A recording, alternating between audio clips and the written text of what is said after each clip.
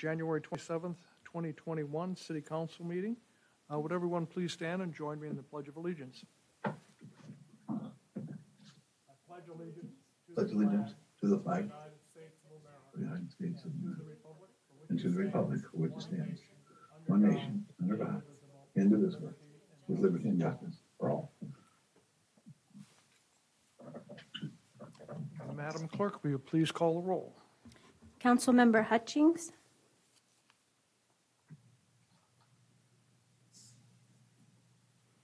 We'll come back to her. Councilmember Ruffridge. Present.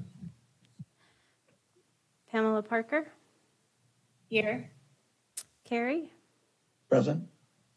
Chilson. Present. Lisa Parker. Present. Hutchings. You have to unmute, Councilmember Hutchings.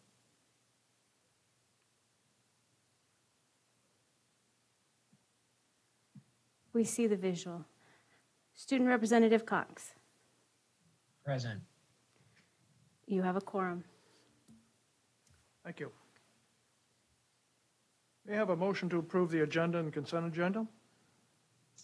I'll So move to moved. approve the agenda as presented. Thank you, Second. Mr. Chilson. There's a second.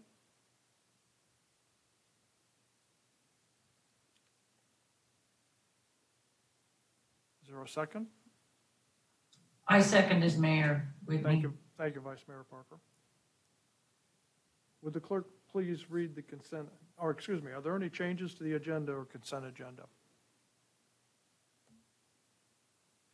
Seeing none, would the clerk please read the consent agenda? Approval of the January 13th, 2021 council meeting minutes. New business ordinances, ordinance 2021, amending Soldotna Municipal Code 17.10.285, Kenai River Overlay District, to correct references to the Kenai Peninsula Borough Code and to provide consistency in the regulations of activities along anadromous streams. Introduced by the city manager, public hearing on February 10th, 2021. Ordinance 2021-002, increasing estimated revenues and appropriations by $10,000 in the utility fund and authorizing the city manager to execute a contract with Eberline Building, Inc. in the amount of $32,324 for the wastewater treatment plant cold storage conversion project. Introduced by the city manager, public hearing on February 10th, 2021. New business resolutions. Resolution 2021-007, authorizing the purchase of calcium chloride dust control chemical for $21,080 from North Star Supply LLC, introduced by the city manager, and that is your consent agenda. Are there any public comments on any of the items just read by the clerk? For those participating through Zoom, please raise your hand if you would like to comment. App users by pressing the raise your hand button, and the phone participants by dialing *9 on your telephone.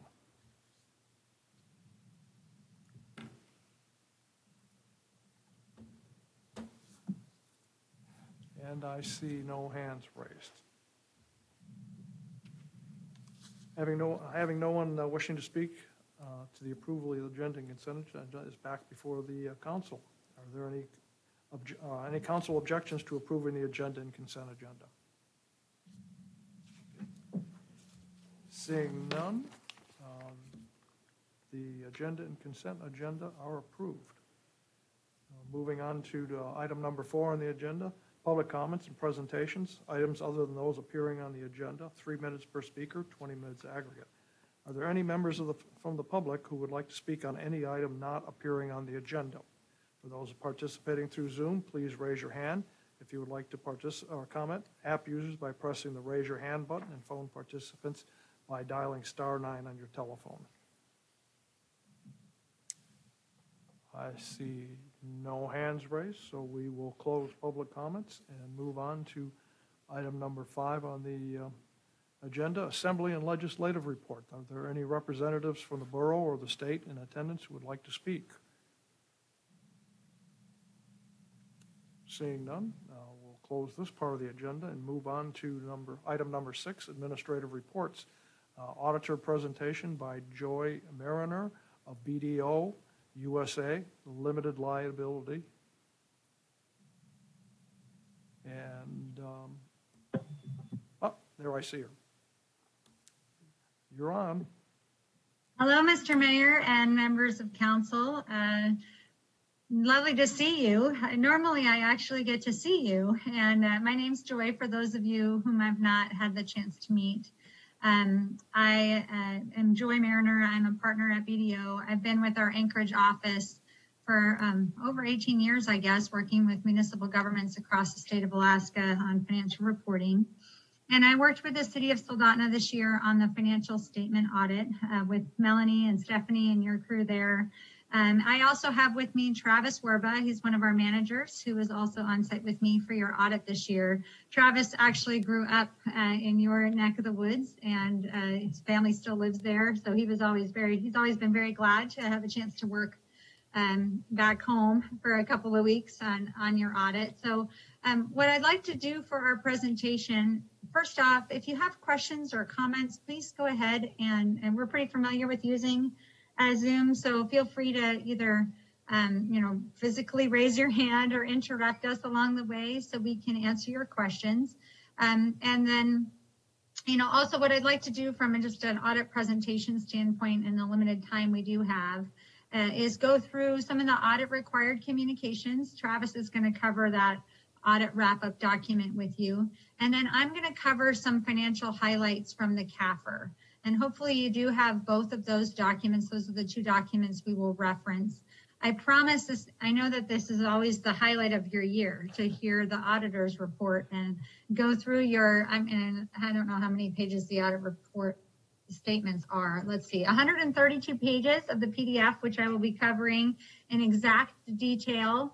All 100, no, I'm kidding. I won't do that. I'm going to go through some key financial highlights for you and make sure you understand what's included in the packet so you can be informed, and then take the time later to go through any areas that you want to dive into on your own.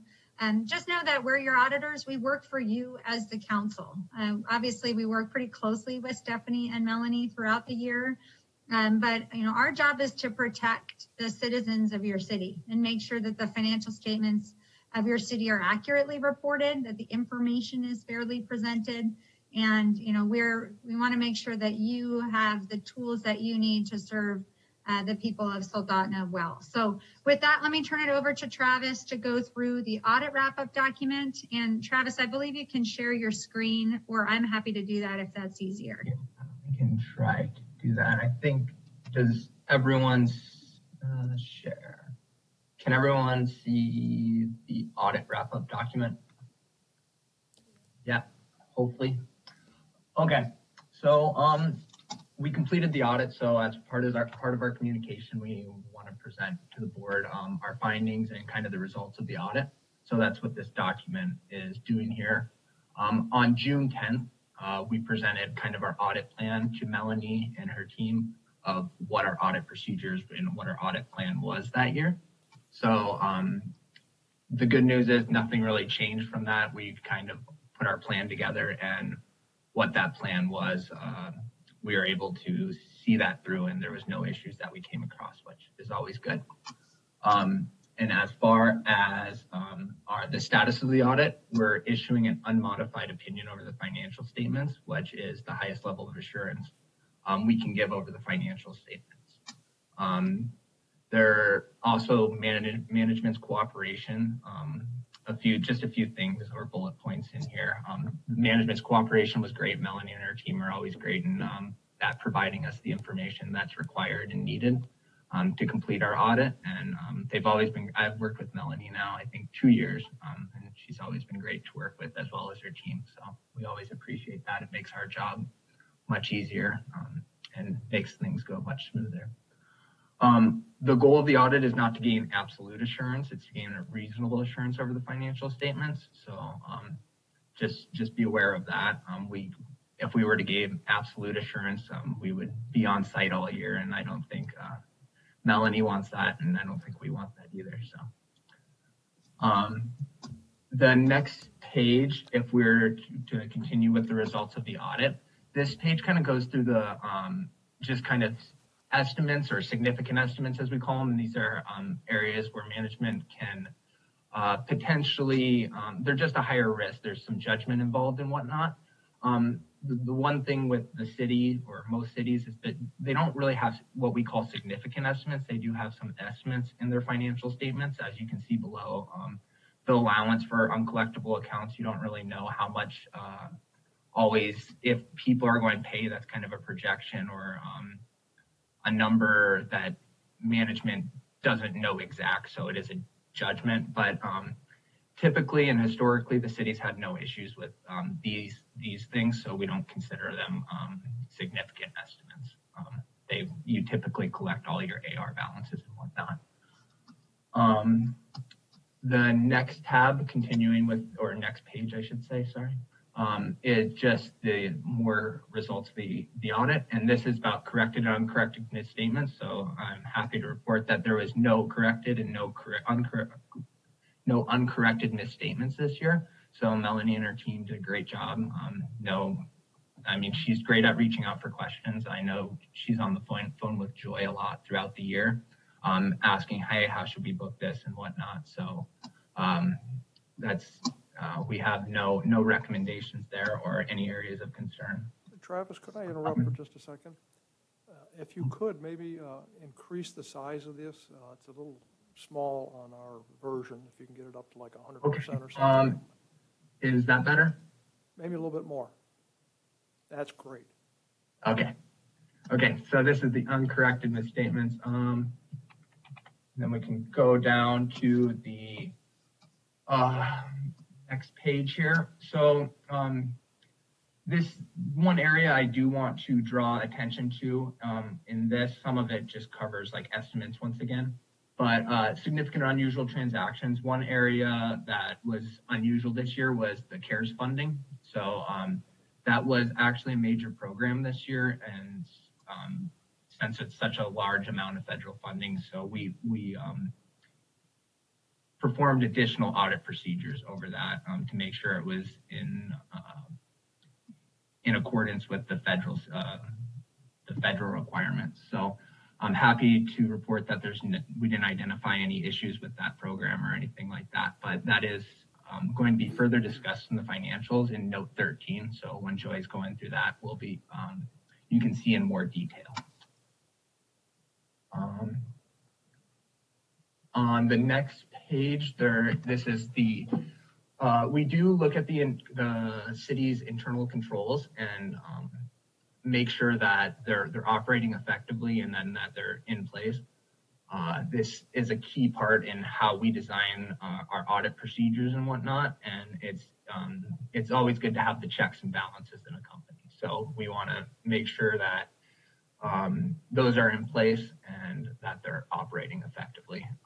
We did not identify any material weaknesses, significant deficiencies, or any other issues with the internal controls. So Melanie and her team do a great job of making sure those checks and balances are operating effectively and are in place. And then we have other communications. This is kind of no significant changes from our original plan, which was previously discussed. No disagreements with management or anything like that. So there's just some high-level summary stuff there. And then on the next page here, there's some new GASB standards that are coming into effect in 2021, which you as a board should be aware of. And this is something that we communicate with Melanie and as far as implementing them going forward and what the requirements will be. So any questions on the wrap-up doc here? And one thing I'll add on the future pronouncements and the things that are coming up, there are changes to leases. I think I mentioned it to you before. I know some cities are actually taking a little bit of time to really dive in. I think this might have gotten extended by a year, so you might even have until 2022. I have to look at those dates. They keep changing the dates on when that implements. But I will say that the leases shouldn't be that big of a deal, except, having a really comprehensive list of all your leases and how they needed to be treated is important. And it's not, I would say if COVID-19 hadn't hit, then the finance directors might have had time to do projects related leases and getting that information all pulled together. Right now, everybody's running a little thin in terms of amount of time they have to deal with stuff. So when you add essentially an entire new world on top of what was already in place with remote work and CARES and COVID response and all of that stuff, there is some concern, I would say, from my side that the state of Alaska, just generally governments have enough resources to implement the standard well. So it's something that I'll talk with Stephanie and Melanie about. I know they're already looking at it. It's something just for you to be aware of. Basically, your leases just go on the balance sheet. You have to have a full comprehensive list of all of them, and they each need to be looked at to make sure they're being accounted for correctly. The other one that is in place or coming into play is, I believe it's GASB 90. It might be even on the next page. And that relates to kind of fiduciary type of assets and liabilities. And you do have the fiduciary funds here at Soldotna related to, let me just pull that up really fast. The private purpose trust. And so there are some changes coming down with how those will get reported and the disclosures related to those trust assets. This year, you'll notice the statements break out a little bit more information about your investments and how the trust investments are actually held, what they're held in. But, just know that there's some changes to that.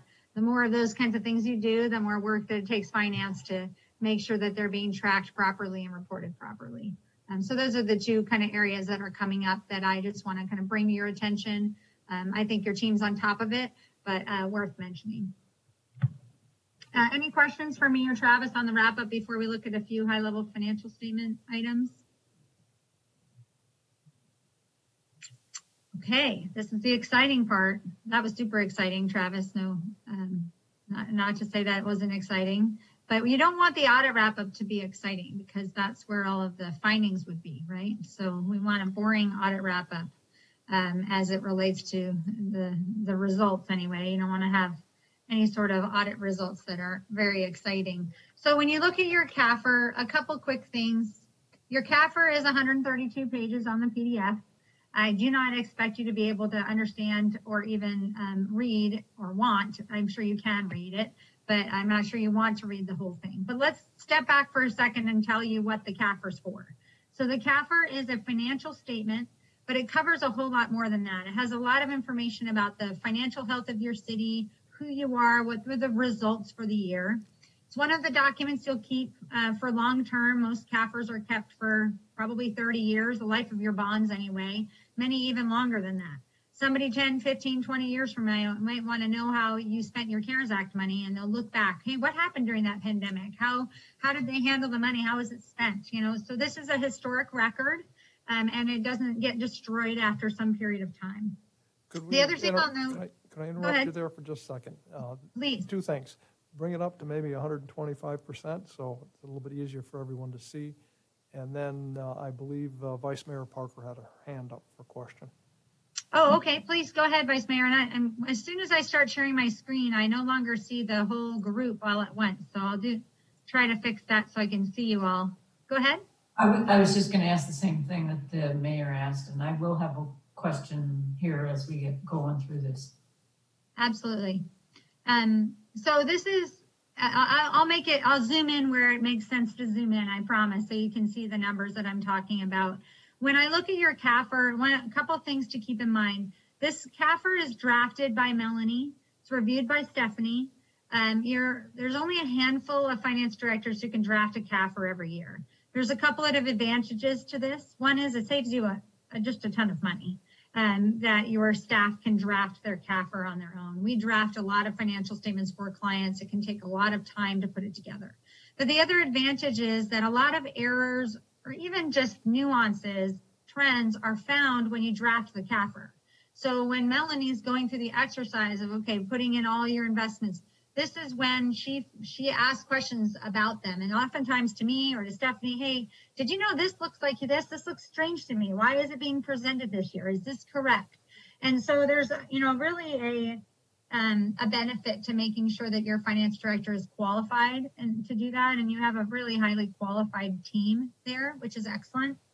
The other thing I'll note is this is the effort, I would say, of a much bigger effort for FY 2020 because of COVID. I hate to blame everything in the world on COVID right now, but I have to tell you that the sheer amount of information that I'm sure many of you had to learn in a short period of time was quite phenomenal to me. And the CARES Act came out. Travis mentioned we didn't have any findings on your CARES Act.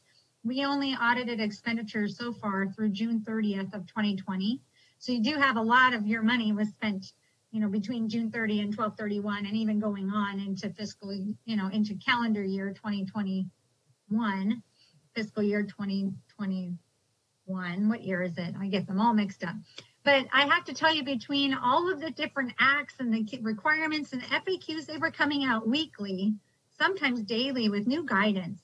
And I have to say that Stephanie and Melanie were calling me, and I am so appreciative that they did, because they were calling me and asking me things like, what do I need to document? How do I document it this way? We're not sitting in the office all together. Are you going to be okay with me signing this way, or me approving it this way? Or, what controls do we need to make it put in place? They were asking me eligibility questions before they ever spent the money.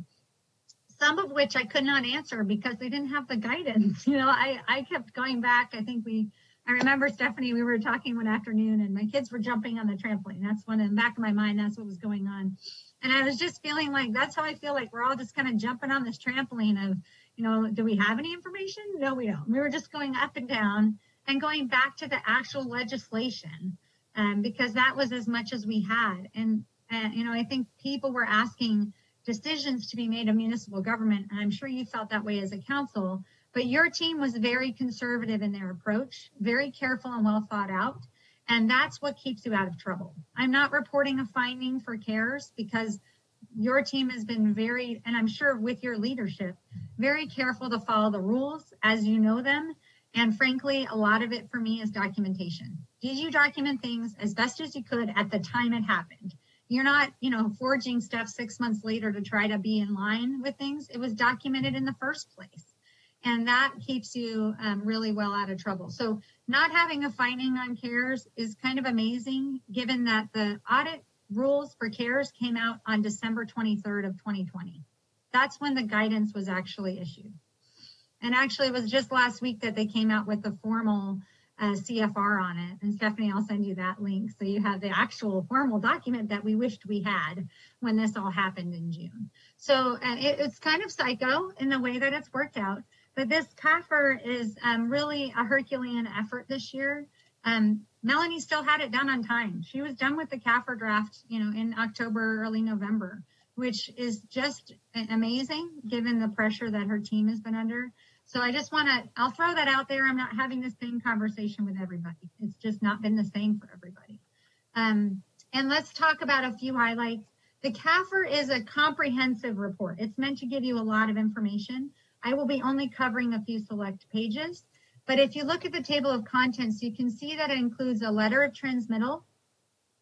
This is just an overview of your city and what you faced this year. There's also your certificate of achievement for excellence that was received on last year's statements. So you did receive that and you did apply for it again in this year's statements. This is issued by the Government Finance Officers Association, and your team has done a great job in receiving that award annually. There's also principal officials and org chart on there. You're on there, so congratulations for being part of the CAFR. And then there's also some other sections. So the financial section I'll touch on includes your auditor's report and a management discussion and analysis. That's like an annual report for a company. But this is obviously your city, but it gives you a detail kind of for several years of what were some of the trends, what were the increases, why. If the only thing you read as you're going to bed tonight is page 3 to page 12, those are the pages that will be the most helpful. And there's actually, in my opinion, there's probably only 3 of those pages that are even the most helpful.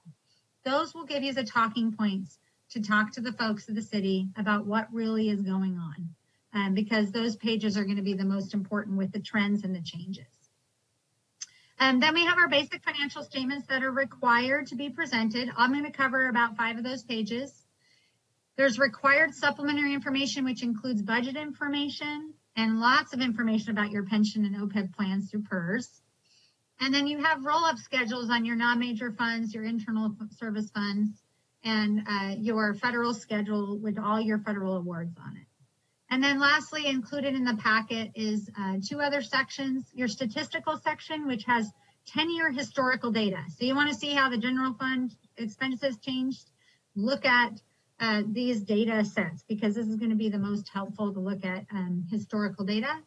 And then the single audit section, which gives you the results of the audit the work we did on compliance for your airport improvement program this year and CARES. Again, Travis already mentioned no findings. Everything went great, but those are the results that are presented in the single audit section. So that's what's contained in the CAFR. And before I move on to the few pages of the financial section I want to cover with you, are there any questions about what's contained in the CAFR or what we've talked about so far? Go ahead. Thank you, and thank you for once again doing the audit. The question that I had, and I believe that you answered it, is with the CARES Act compared to other communities, particularly internal controls that we put in place. Based on your comments, it sounds like we have taken a very good approach.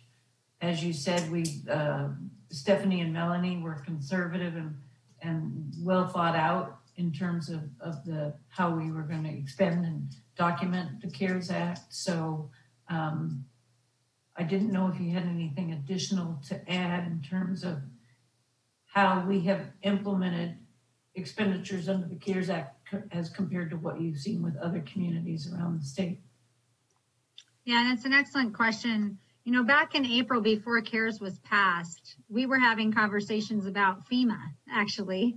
You know, and Stephanie was saying, hey, we want to be eligible for FEMA. How do I make sure I'm eligible for FEMA? So we were talking about, you know, the concept of just document, because FEMA is one of those, you know, magnifying glass checkmark box agencies. And, you know, so I think that was the approach that was taken from the very beginning, which allowed you the ability, once CARES came out, that to really just have that already in place. One of the questions that was early on a question was, you know, can you really just charge public safety across the board to CARES? You know, is that really in line with the legislation? Is that going to be accepted by the community? Is the Treasury really saying that? I mean, I think there was some confusion with the way the Treasury guidance was issued, that a lot of people weren't sure. And, you know, really that wasn't even clarified until December 23rd, if I'm honest with you. I think everybody, I actually thought if they go back on this and they don't allow that, they're going to have a huge problem and a huge lawsuit on their hands. But I think I even talked to Stephanie, you know, call Murkowski, call Sullivan if they try to do that, because they're giving you bad guidance then. The original compliance supplement that came out in October, we saw a draft. I wasn't supposed to get my hands on a draft, but I might know somebody who knows somebody who got me my draft of this supplement. It didn't address that. It actually implied it wouldn't be allowable. And so, you know, even back to 6 months after the act was passed, there were questions about the allowability. And I would say, though, that your team really took, you know, a hard look on what would work. And then percentage-wise, you put a lot of investment in your community. And, you know, that to me is a fairly conservative use of the money, and the funds are allowable for that. It's pretty clear. So, you know, the way that you handled the process, I think, was really above board and very transparent. And that to me is, you know, goes a long way and keeps you out of a lot of trouble. If you can comply with FEMA, you can comply with CARES. And so, you know, taking that really hardline approach on documentation was really, I think, what gets you there. The controls were not normal controls. I'll be honest with you. That's always scary to me, because you have these set ways that things are processed, right? This is how we handle, you know, payroll on federal grants. This is how we handle procurement. This is how we handle, you know, all of these different things. a pandemic hits, people are working remotely, the documentation changes. There's a lot of things that changed here. The change management process was pretty crazy. But when it comes right down to it, the federal rules are clear. It has to be approved, it has to be tracked, and it has to be what they use the word contemporaneously documented. So it has to be at the time. And I think as long as, you know, your team knew that, they were talking to me about that, and they took the steps to make sure they did the documentation along the way. That's what that I think makes the difference. Other communities, I won't speak to too much detail. A lot of communities didn't manage to spend much before June 30th. They were fighting amongst each other, or they just weren't organized, or they were scared. For whatever reason, they didn't spend the money until after year end. So I'm working with those folks now on making sure things are right. But a lot of them, I haven't audited those expenses. Municipality of Anchorage, I audit. That audit just kicked off. So it'll be interesting to see how some of those kinds of things were handled. And then, of course, they changed the deadline for the use of the funds 7 days before it expired. Great timing.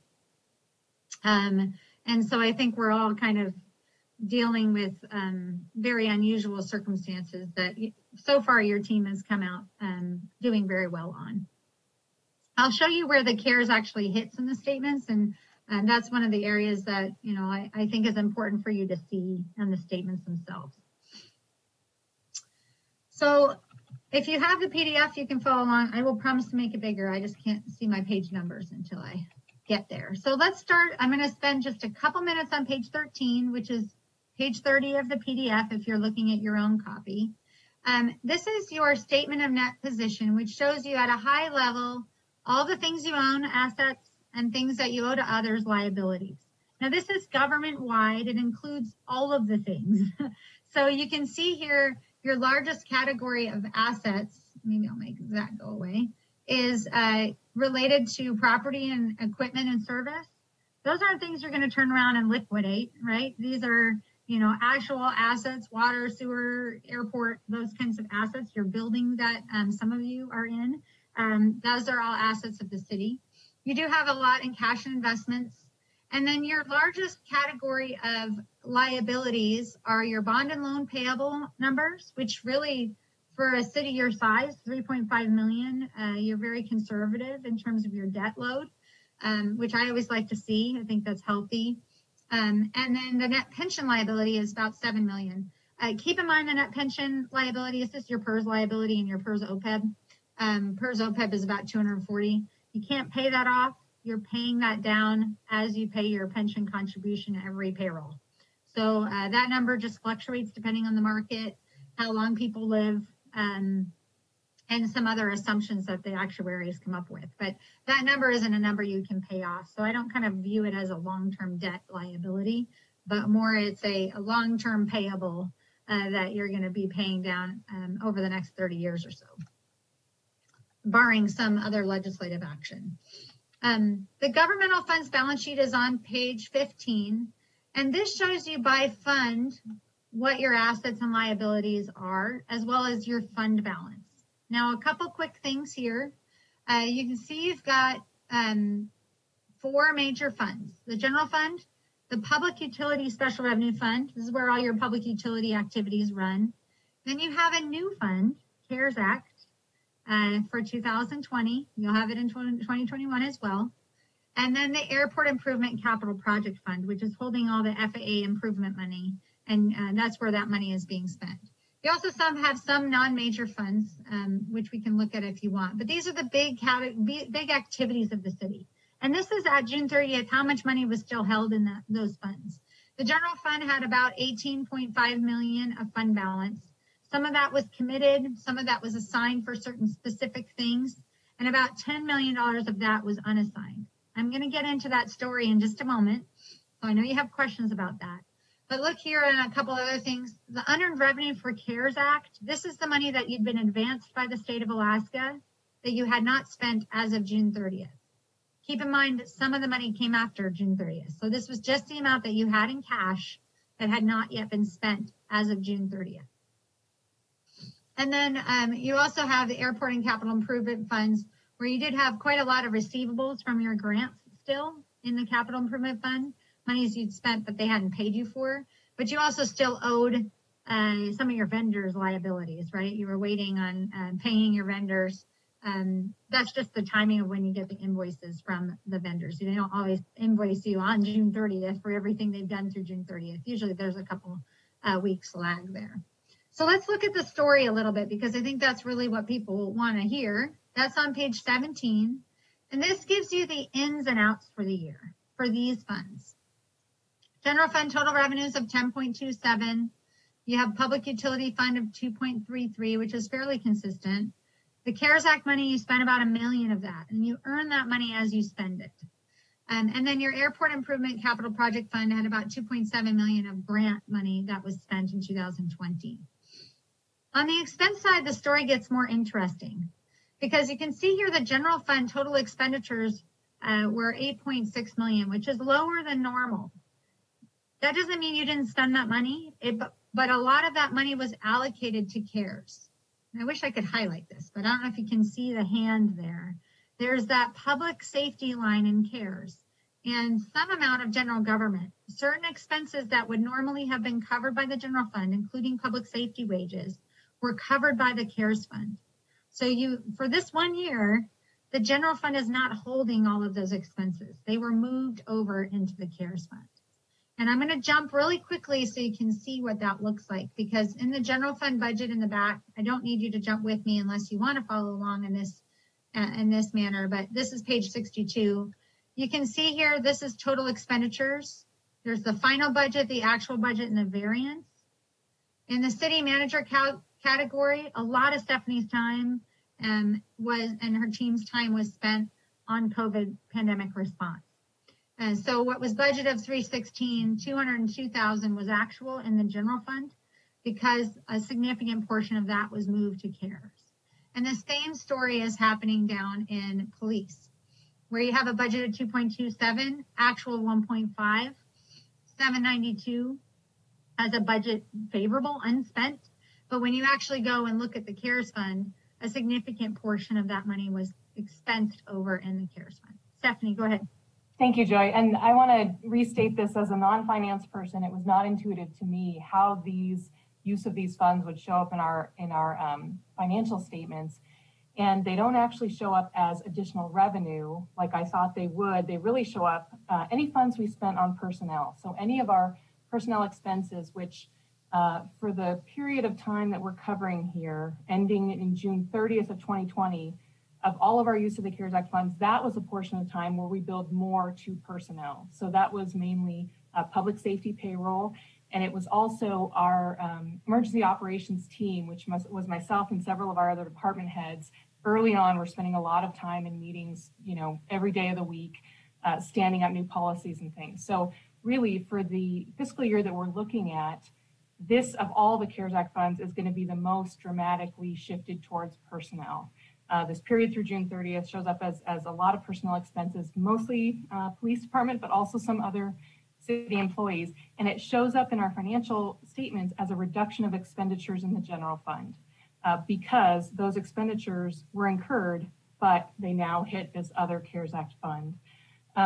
Moving forward into our next year's audit, July 1st and forward, there will be much less of that because most of our CARES Act spending that occurred in this current fiscal year we're in was in grants, was in programs, economic development and nonprofits.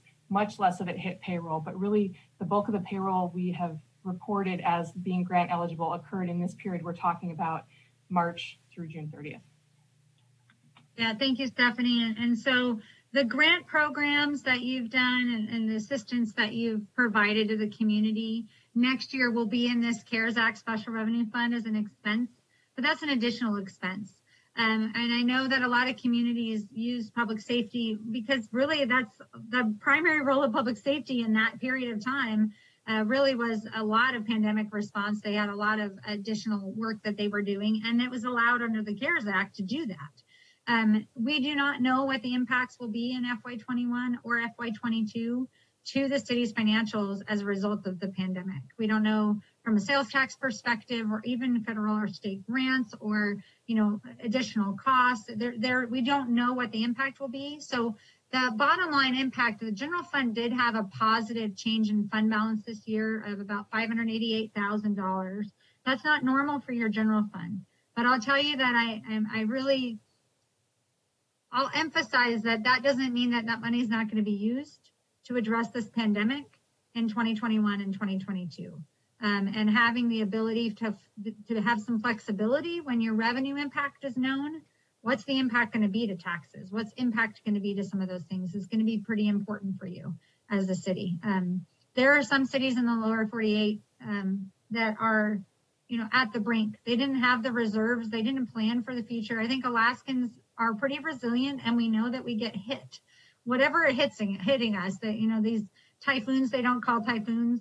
The winds, they call them windstorms up here, which I think is just so silly. It's like a hurricane, call it a hurricane, or the earthquakes or the natural disasters. I think Alaskans are tough, and they know we can't just, survive on a lean margin. We've got to have enough buffer to weather these things, quite literally.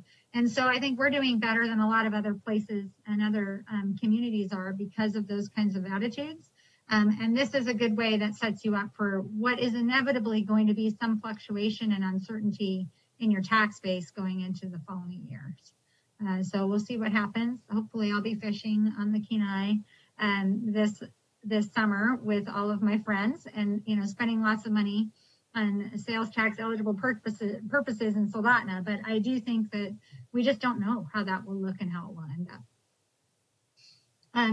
Okay, so those two statements I think are pretty important for you to understand. I just have a couple other ones I wanted to touch on. The notes to the financial statements start here on page 25. The notes provide a lot of additional information. So if you ever wanted to find out, for example, what your investment policy is, that's included in the notes. There's a lot more detail about your, how your deposits are actually invested. What's the weights? What's the risk? What's the credit risk and the interest rate risk and the custodial credit risk and all of the things associated with investment. So if that's an area you're interested in, or if you're, developing a new policy, this has the good historic information. There's also information about your capital assets, what they're invested in, your receivables. So for example, the Public Utility Fund has customer receivables of $223,000. And then your interfund activity, your long-term debt and your bonds. You do have your library expansion bonds that are being paid off through 2031. And you do have DEC loans. Best deal in town. That was an excellent decision you all made a few years ago to get the DEC loans at 1.5% interest. By the way, the state is forgiving some of these loans just randomly. We've gotten word of that. So if you have a chance to talk to a state legislator about that, feel free to just drop a hint that wouldn't it be great if they just forgave our water loan? We're seeing some loan forgiveness coming from the federal and state government from DEC. So not only is it low interest, but there's a chance that they'll just forgive it. It's one of the ways they can do a capital investment without having a capital budget. So the state's kind of using that. Then there's also more information about your fund balance. You do have money set aside for unexpected events. You kind of have that $5 million general fund reserve that was established by the council. And that is there, as well as $10 million in unassigned in the general fund. The other funds do hold monies for certain things, like your non-recurring revenue or your utility operations being set aside in the utility fund. And then there are, oh gosh, I'll make it small because I don't really think you want to read it. Probably 15 pages of pension notes. So somebody's made a wrong decision and now everybody has to deal with 15 pages of pension notes. So I'm not going to look at those. And subsequent to year end, you did issue in July general obligation bonds for the library, and you refinanced those library bonds. So I misspoke earlier when I said they a portion of those. So you did use those to pay off the remaining principal and a present value savings in that refunding transaction of $134,000. And then you did allow some conduit debt to be issued for Hope Community Resources through the city. There are some new standards coming with conduit debt as well. So the accounting treatment for that conduit debt is going to be more complicated for Melanie. There really is a true cost to issuing conduit debt from an administrative perspective. So just keep that in mind. I'm not saying you don't do it. Hope Community Resources is one of my favorite agencies in the state. They do amazing things. but there is a cost administratively to your team when you do issue conduit debt. And then the last page I'll mention is page 57. With COVID-19, you do have this beautiful, huge 1.5 page note about COVID-19, how it's uncertain. This is the highlights, what happened, that you didn't have any impact at this point to sales tax and property taxes. You did reduce your sewer and water utility charges and a rate decrease for certain months, as well as suspending penalty and interest payments. You did have some impact to your Soldotna Regional Sports Complex revenue, because that's, shut down. You're not having user fees when you can't open it. And just unknowns related to investments and the market volatility. We're not certain what will happen in the future, but you do have an excellent financial position, and I think you're in a strong position to weather that. So I concur with this. There's also a little more information about the CARES Act funding. You were awarded just under $10 million. As of June 30th, $1 million of that had been spent. These are how they were spent as of June 30th. And then another $8.9 million was spent after year end or is to be spent still. This is pretty current. Melanie tells me that $2.96 million is what is planned to be spent into FY21. So these top 6 categories in the note are what has really been incurred through the end of December. And I really applaud you for those business grants and the nonprofit grants. I sit on the Anchorage Chamber, and I would love to have seen this level of investment in, an Anchorage business percentage-wise to what you've been able to commit to your businesses locally. I'm very impressed by that. Makes me want to open a business in Soldotna, maybe someday. But great relief for the community. It's a lot of work to issue these grants because they have to certify a need. You can't just throw money out, right? They have to actually certify needs. So administratively, your team had work to do to get there. But this is a pretty impressive footnote, and I think is one that's worth you reading in detail. Those are the main pages I wanted to cover in the notes. There's lots of other information. The general fund budget to actual starts here on page 61, and that's good. Just if you want to see where funding went, how you did with budget and staying on budget, feel free to look through those. And as Travis mentioned, the last page of this PDF covers our schedule of findings and question costs. He mentioned no findings. I'm not sure you realize necessarily how many things that means no findings on. Not only did we have an unmodified opinion on the statements, we had no internal control findings. These are all of the things we have to report to you if we had a finding on. This is our checklist that we test against. And no findings on internal control or financial reporting or your federal program compliance or other non-compliance that we might have found. We look at your payroll taxes. We look at your pension contributions. We look at a lot. And we did, as I mentioned before, audit your coronavirus relief fund and your airport improvement program with no reported findings. So with that, I'll open up to questions and, just again, really thank your team. Really robust group of people who care a lot about your city and do the right thing. Travis probably hit him with more requests. We actually had to apologize when we found out we had to audit CARES and we got the samples together. I remember Travis and I just sitting there just thinking, oh no, poor Melanie.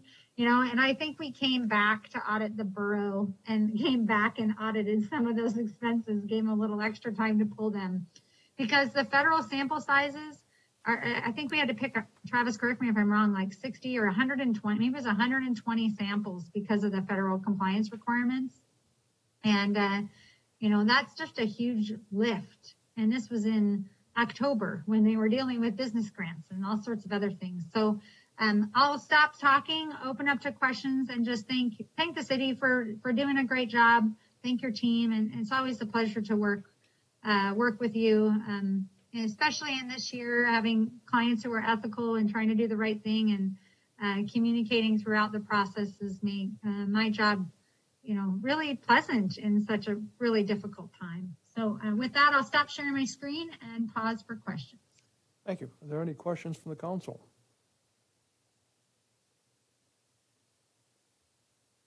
Any questions from the staff?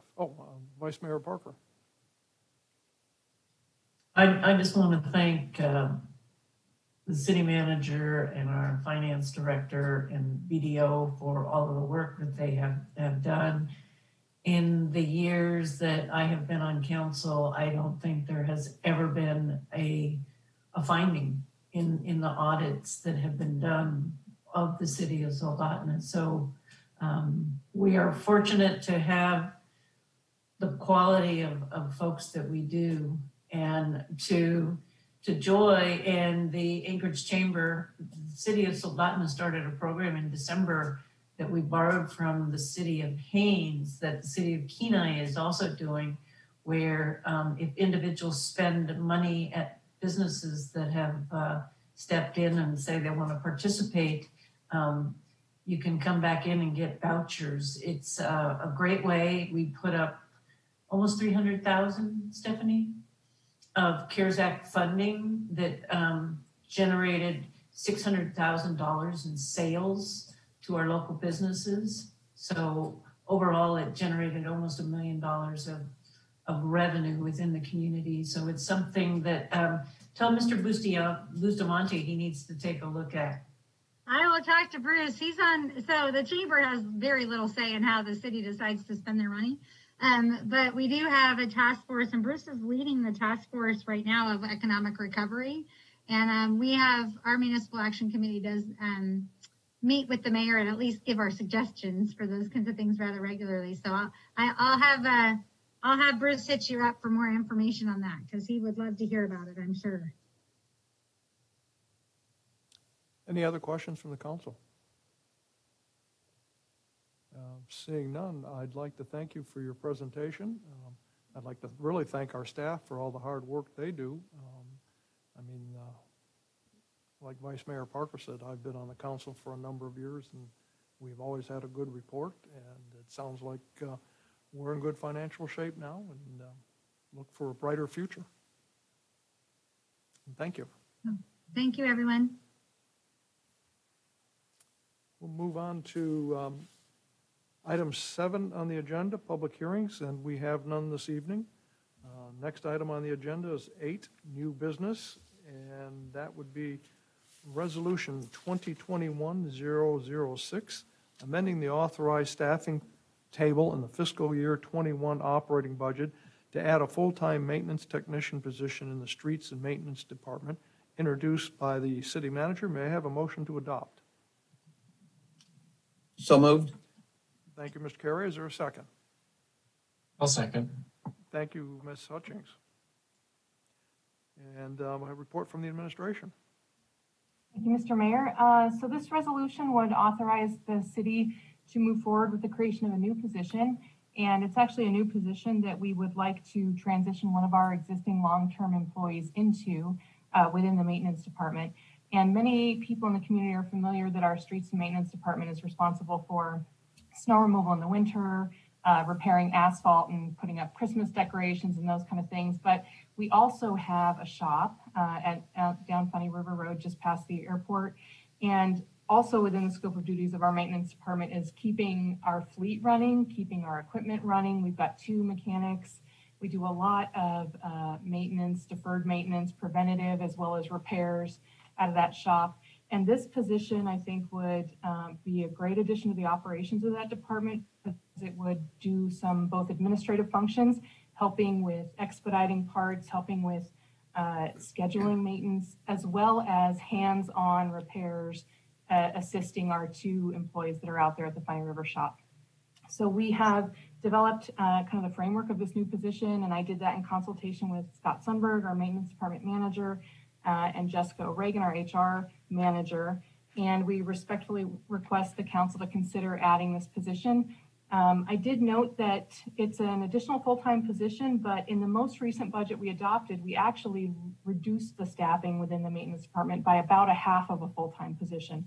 And we did that by reorganizing our existing staff in a way that, in our experience so far, has worked out very, very well.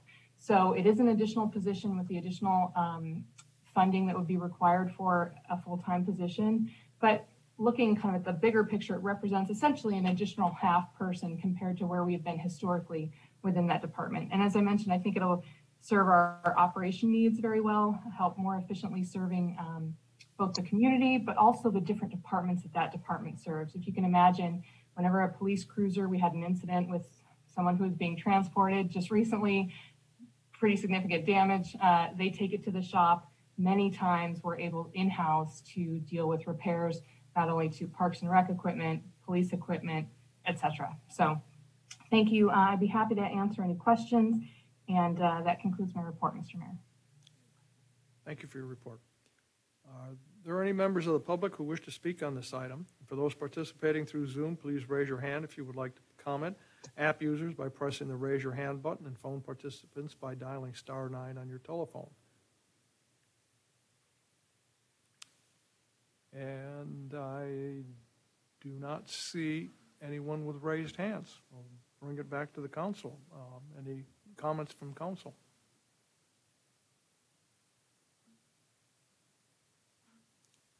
Seeing none, are there any, we'll call for the vote. Roll call, please. Councilmember Hutchings, Yes. Ruffridge, Yes. Pamela Parker, Yes. Carey, Yes. Chilson, Yes. Lisa Parker, Yes. Student Representative Cox. Yes. You have 6 yes votes. Resolution 2020-006 passed on a 6-0 vote. Thank you. We'll move on to item number 9 on the agenda, Mayor Council reports. My report is be fairly brief. I noticed in some of the city roads, and we've had some strange weather, warm, cold, rain, snow, but some of them are getting a little washboardy and pretty rough on the ice. I don't know if there's anything more we can do, but I know driving on Kobuk and Marydale, I've been seeing people starting to drive in the center of the road because it's smoother. So that might be, if we can do something, at least improve it a little bit, it would be helpful. Meetings, hopefully here very soon we'll be able to have an in-person meeting again. I think we'll be looking at that here very soon, and I'd like to see all your smiling faces back here in this council chambers. And my last thing is here again, just thank the staff for the fantastic job they have been doing. The audit report is just another outstanding example of what a great staff we have throughout the city. So that ends mine. Council reports, the Library Advisory Board meeting, Mr. Carey. Thank you, Mr. Mayor. The library board met on January 18th. We met by Zoom. One of the first items was election of officers. They reelected their chair and their vice chair, 2 excellent people. They continue, the staff as well as the volunteers, look for ways to provide service to the community. Even while they were closed, they were very much working on still providing access by actually having people in their cars come up and they'd bring books out to them. It's just a wonderful. They approved new policies on updated circulation and electronic equipment loan policy. And again, they're modernizing and they're just very up to date, and it's very nice. There was also discussion about Election Day, about the idea of the library being used, and the numbers were very strong, 700 plus in terms of on one of the election days. And I commented to them what I saw, because when I first got there, we were still outside. It was early. They opened up the doors, allowed us to come in, and we made a long line around the fireplace and down the back hall. There was a woman who was 102 years old, and she came in, she'd walked through, and she was exhausted. And she said, I just don't know if I can stay and walking. A number of people, and I kind of helped. We got her a chair with wheels on it, and it was just so nice. That's an example of community as I understand it. People all around, when they saw that she had a need, they wanted to instantly take care of it. She was pushed basically all the way through the line until it got up to her being allowed to vote. That's community, and that's civic pride that we all wanted to be sure that she got to vote. And the library just did an excellent job. The meeting overall was relatively short and to the point, and I really enjoy getting to keep up with the library board as a past president of the Friends of the Library. So they did well, and we only meet every 3 months or so, and so I don't get to see them very often. But I appreciate it whenever I get to. Thank you. Thank you, Mr. Carey. Soldotna Chamber of Commerce Board meeting, Mr. Chilson. Thank you, Mr. Mayor. So the Chamber of Commerce Board of Directors, we met on January 15th. It was a fairly brief meeting. We were able to confirm new board officers for 2021. Spent some time reviewing the voucher program we did to boost business sales here across the Soldotna area. As you know, that had about $290,000 in vouchers distributed, generating almost $1 million in revenue for 58 participating businesses. Moving forward, they are easing back into chamber luncheons again, starting on February 3rd. They're going to be co-hosting a luncheon at the Kenai Visitor Center for Charlie Pierce, I believe is going to be the keynote speaker there. Also, they're beginning preliminary planning for in-person events, hoping that we will be able to do that again here starting as soon as March 17th for St. Patrick's Day. Still very much up in the air whether or not that's going to happen, but if you follow recent positivity trends, it's looking very promising. And again, working with Levitt to continue planning for bringing back music in the park this summer, which I think the community definitely needs. And that's all I have on our meeting. Thank you, Mr. Chilson. Kenai River Special Management Area by Mr. Carmichael. I don't see him on board right now, but he did pass out a written report to all of us by email, so we can accept that as his presentation. We'll move on to item number 10 on the agenda, City Manager's Report. Ms. Queen. Thank you, Mr. Mayor. A couple items to report, and first I'll say it's always good to have BDO present the audit information. Certainly, if anything goes wrong, the council can hold me responsible, but in reality, when things go well, it's many, many other people. I play a much smaller role in those audits being done well. Melanie plays a large role, but even, Kyle Cornell, a lot of the FAA projects and the grant administration, and then the administrative teams that they both have pulling together documents get all the praise. So I'll echo the thanks to the staff who are involved in getting such a clean, successful audit. The CARES Act funding, just a few things to add to my written report that have happened in the week since I drafted that. We did meet internally, and we presented a spending plan to the council on December 11th, I believe it was. This was before we knew that there would be a one-year extension of those funds. What I had asked Melanie to do since learning of that extension is to hold off on reporting some of the additional personnel costs. That would have been important if the city were going to try and expend all those funds by the end of last year. But knowing that we now have an additional year, I asked her to hold off on reporting those. We can always do it after the fact, but I wanted to give the council the opportunity to decide whether that is still a priority. So with all the funding that has been reported to the grant so far, we're looking at approximately $2 to $2.2 million that the city of Soldotna has to strategize and prioritize for this current year we're in. I had spoken to the mayor on Monday, and we would plan to engage the two working groups, probably just one meeting each, one for the business focus group, one for the individual household and social services group, to both report out the successes and lessons learned from our previous grant funds spent, but also to solicit information on moving forward.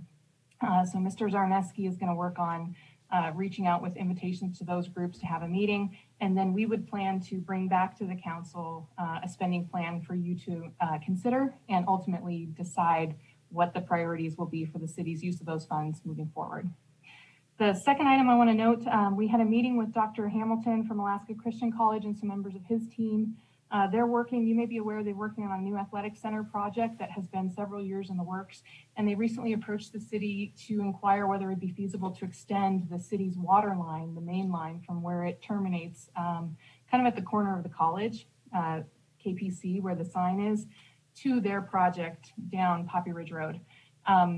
We have had a couple meetings now, and they've solicited a formal request, and we let them know that how that process would work is we're going to take a look at the capacity of the utility to make that extension. I think it's feasible from a utility standpoint. We can look at some code issues and design issues, and then ultimately that would need to be a development agreement between the city and the Christian College that would come before the council for your decision. So that process is the same whenever main lines are extended at the request of a property owner.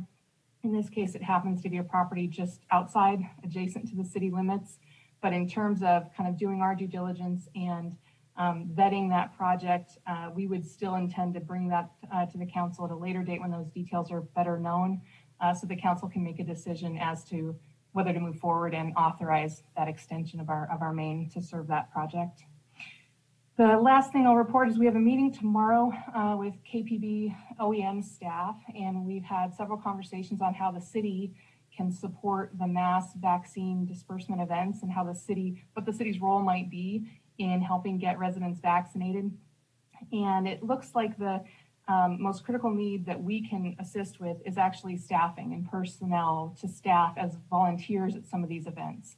So we're going to meet tomorrow with KPB OEM folks to understand what those roles might be. And then we will solicit volunteers from our own employees, paying them to essentially staff some of these events, whether it's helping out with non-medical tasks, might be logistics, might be checking people in at events like the one that occurred at Soldotna Prep on Saturday. It might also be serving on a phone bank where when new appointments are available, the librarians, for example, are really skilled at helping people get information and get signed up. It may be that we've got staff who are helping call our senior citizens and registering them over the phone, so assisting people in navigating that process. So I'll have a good understanding of what those roles might be, and I'm excited that we might be able to help out in that way, and I think a lot of our staff will be excited as well. And I think that concludes my report, but I'd be happy to answer any questions. Ms. Pamela Parker. Thank you. I just had two questions, I think. The library assisting folks with signing up for the vaccine, because I know that's a real challenge for some of our senior members of the community. Is that something that we're advertising, that folks can come in and get assistance with that? Because I know there's been a lot of frustration around how to get signed up, just trying to walk into a pharmacy and get the vaccine, and that's not an option. Is that being advertised that people can go into the library for help? Thank you, Ms. Parker, for the question. So it's not being advertised because it's not something we're offering yet.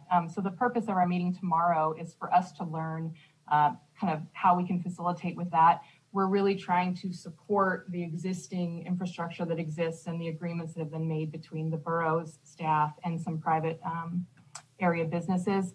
So as soon as we learn about that assistance, we will absolutely help get the word out, because I think it is going to be one of the most significant challenges is helping people who don't have computers, don't have internet access, and also the ability to act quickly as soon as those spots become available. We will kind of utilize all our networks to help get the word out as soon as we can start helping in that regard. Thank you. And then my other question was about the sports center. I wanted to kind of see how that was going now that we've kind of relaxed restrictions a little bit. And also if you have any update on the Brown Bears. I know we got an email council did about them potentially coming back, scheduling games. I wanted to see if there had been any discussions around that with their management. Thank you for that question. So let's see, I know that the ice has been heavily utilized. One of the first questions I know I asked Andrew was, once the council had made the change with masking and capacity and things, how are we doing in terms of ice utilization? And it was very full. We're going to be able to schedule a figure skating competition that can fit within those capacity constraints. And so Madeline on our team was really excited to bring that back. And then I know the high school hockey has had a game at our facility, and it sounds like the district may be still imposing restrictions tighter than what our 250 would allow. So I have not talked to Andrew since the high school game happened, but I think I heard from a parent that they're on it. They're on top of the protocols. So we have, I'm going to meet with Andrew on Tuesday, and our purpose of that meeting is to talk about summer events, music in the park, Wednesday market, chamber luncheons, and conference rooms. So I can get some additional information on how things are going at the sports center, and specifically about utilization of the conference rooms, as well as some of the other summer events like the Sport Rec and Trade Show, the Builders Show. We're going to try and cover all these topics. And this summer, I hope that we're able to present a plan that's much easier. This isn't our first rodeo. This is our second rodeo. So we're going to try and get on top of these things, bring things to the council early, and hopefully have a lot of decisions ironed out ahead of time. All right, thank you. Mr. Carey. Stephanie, I was wondering, with the funds that have not yet been used and you're looking at how it might be used, would the idea of the voucher program, would an idea like that, could that also be part of how these funds are used? Thank you, Mr. Carey. That is definitely an opportunity moving forward. I had a brief conversation with the chamber director on Friday of last week, just letting her know that we were hoping to engage with the working group, but also with the chamber on ideas moving forward. And I think we've got a lot of exciting ideas. Definitely what we want to replicate is the excitement and the momentum that program generated downtown. So we'll be looking at ideas for helping restaurants get outdoor dining set up. We'll be looking at different grant programs that might be needed in 2021, even if they're a little bit different than what we thought we needed in 2020. So we will welcome any ideas from council members and from the community member as we kind of collate them together and then ultimately bring them back to you.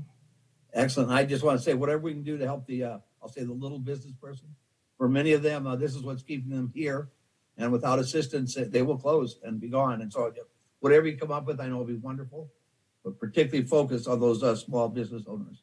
Thank you. Any other questions from the council? Ms. Hutchings? I had a question for Stephanie in reference to the 911 call center. Have you had your meeting with the borough yet, or is that coming up? We are meeting with the borough tomorrow morning to have that conversation. And it'll be the first time we kind of get together all the experts and different staff in the room. So I imagine I'm going to learn quite a bit. We have a lot of questions, but really that'll be the start of these conversations back and forth. Really this last couple of weeks, we've met internally several times, but we're researching things, gathering some additional information, and plan to meet with the borough mayor and his team tomorrow. And who all uses that call center? Soldotna, the state troopers, anybody else? Thank you, Ms. Hutchings. So there's actually, there's several agencies, 16 or 17 that get dispatched through that call center, but the majority of the calls come from the Alaska State Troopers. And then second would be the City of Soldotna Police. And then CES is third. Those agencies make up the vast majority of all calls for service. And then there's other agencies, whether they're fire service areas or Alaska State Parks. There's a couple of federal agencies, Fish and Wildlife, that might have occasional calls routed through that center. They make up a very small percentage. Really the big three, the big two are the state troopers in the City of Soldotna, and then third would be CES.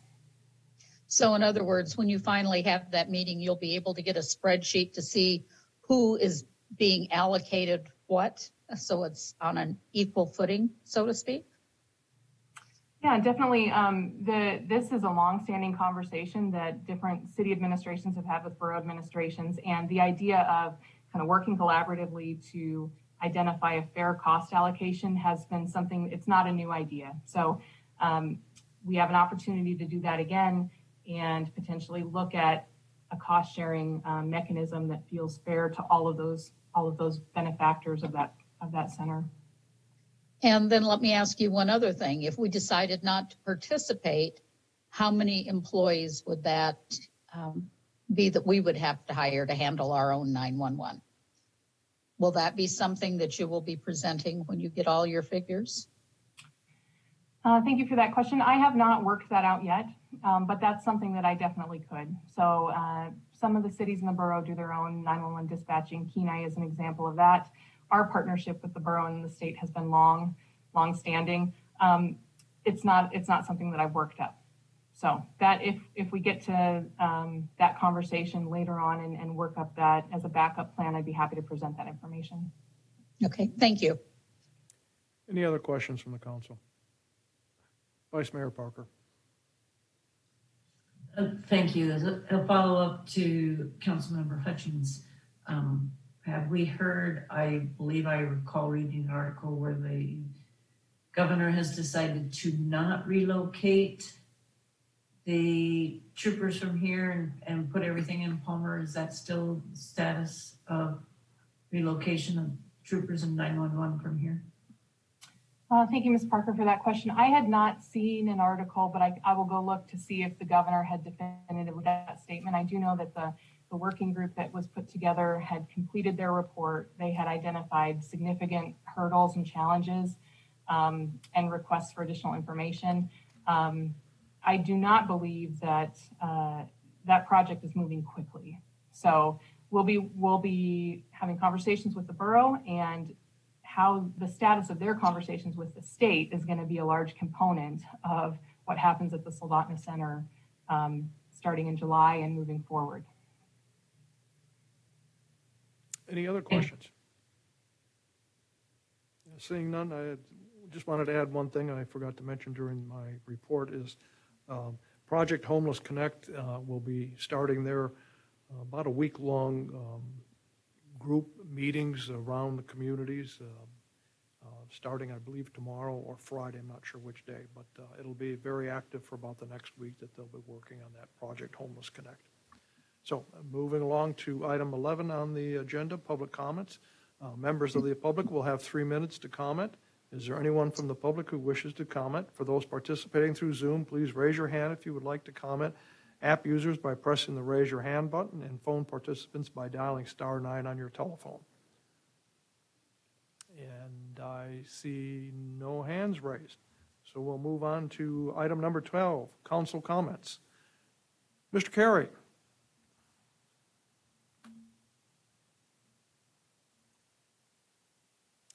On mute. On mute. Thank you very much. Thank you. For a particular part of the city to get an excellent rating every year, it can become pretty not out of the ordinary. The work done by our finance department, a clean audit with all the things that have been going on, all the changes in funds. I just want to say I'm extremely grateful for all people involved with finances, for the manager, for the work that she does to make sure they're doing their job, and they're doing a wonderful job. And just it's really nice to hear year after year after year. There are some communities, no fault of theirs, I'd say, but they'd love to get even one, a report without any findings of correction. And we do it every year, and we make it look like that's the norm. It obviously isn't. And so again, just kudos to all of the financial people in the city, and to the mayor, and also to our manager for the work they're doing in leadership. Thank you, sir. Thank you, Mr. Carey. Mr. Cox.